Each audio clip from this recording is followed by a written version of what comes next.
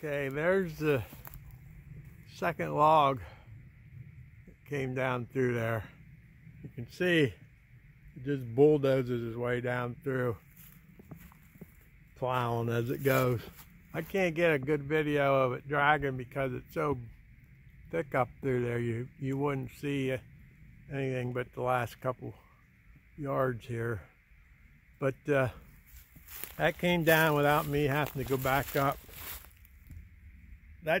I stepped that off. That's roughly 250 feet of rope.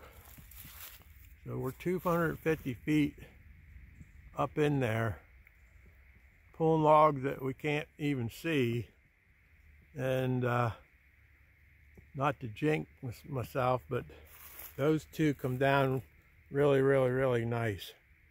So we have I think like 7 or 8 more to pull down. If they all go this good, I'll be happy. All right, catch you all later.